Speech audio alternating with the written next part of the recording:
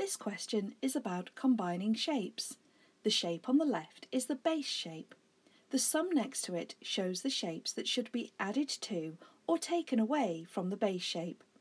Some of the sides of the shapes are marked with letters. Matching letters show where the sides of the two shapes must meet.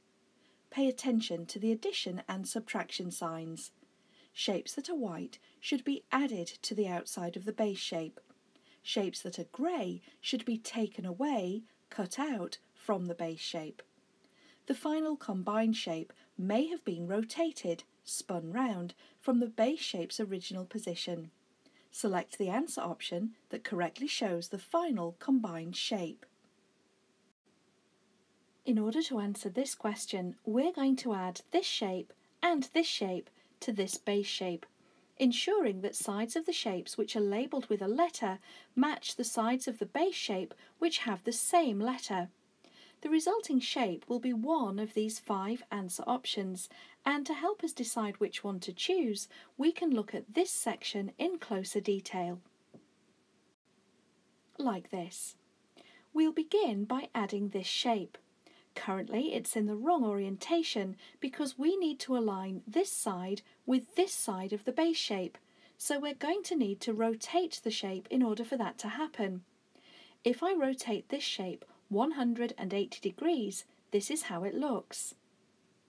The side of the shape labelled X is now here, meaning I can align it with the base shape like this, so the shape fits into the base shape like so. Now we can add the second shape in the same way.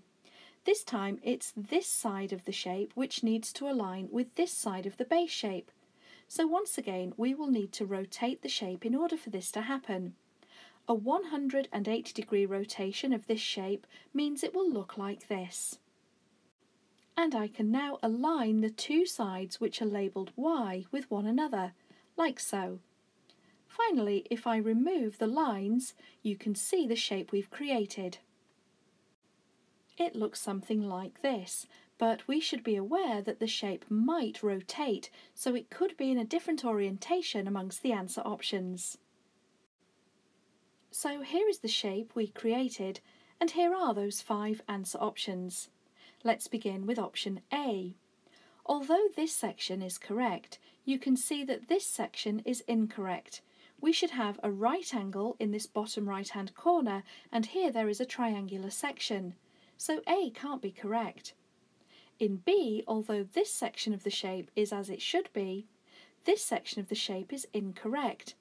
This diagonally placed line is this way round in the shape we're looking for, but it's the opposite way round in B, meaning that there is a right angle here which is not present in our shape.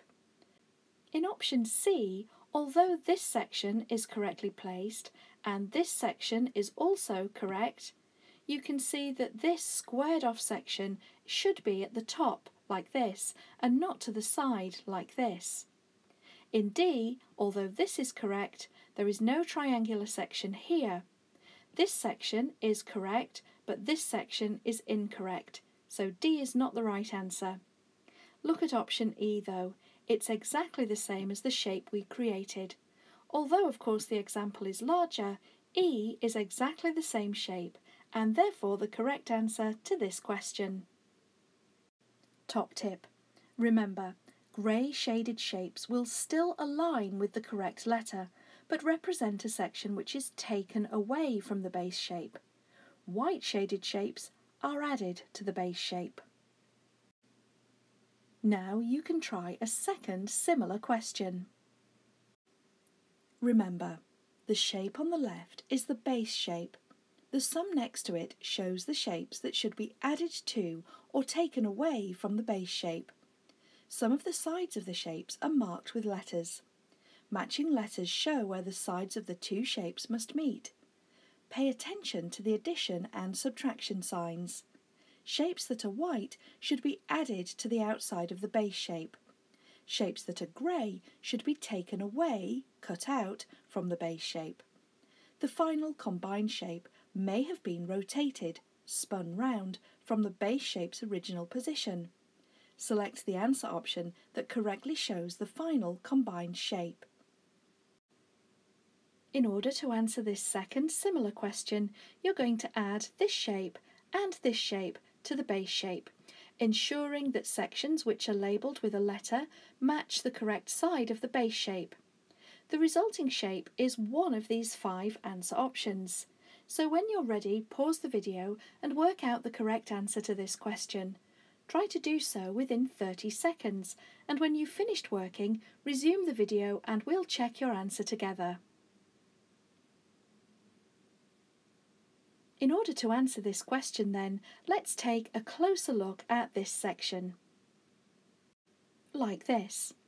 We're going to begin by adding this shape to the base shape, but we will need to rotate the shape in order to do so, because at the moment this is the section of the side labelled X, and this is the side of the base shape it must align with.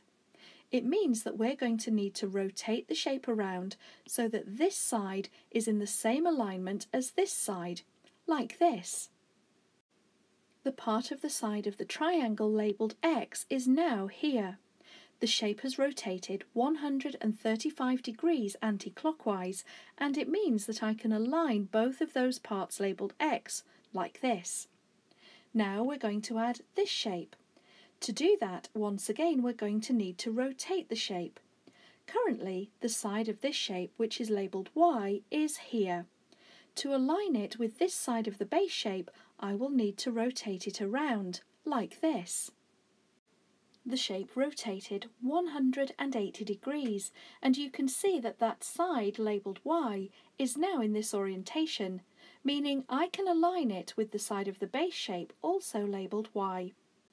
Finally, I can remove the lines, and you should be able to see the shape we're looking for more clearly. It looks like this. Of course, the shape might rotate, so be prepared to look for this shape in a different orientation amongst the 5 answer options. Here is the shape we created then, and here are those 5 answer options. In option A, you can see that the 2 shapes here creating the figure do not represent the shapes we've created. A therefore is incorrect. In B, once again, the shapes are not correct. These 2 shapes are different but are quite similar in size, and in B we have a larger shape and a smaller shape, so this is incorrect as well. Option C, however, looks identical. You can see this triangular section, like this diagonal line bisecting this vertical one, just as we see in the shape we created, the right angles here and here, just as they should be, the right angle section here and here, just as they should be, and the remaining parts of the shape all have the same relationship to one another. It means that C could be the right answer. In option D and option E, you can see this triangle is attached to a larger shape in both cases, but we know that these 2 shapes are quite similar in size. So D and E can be eliminated, and it means then that C was indeed the right answer to this question. Top tip. It may be useful to try to imagine all of the possible orientations of the new shape. Try to picture the shape rotating round and think about where the features would be in relation to one another.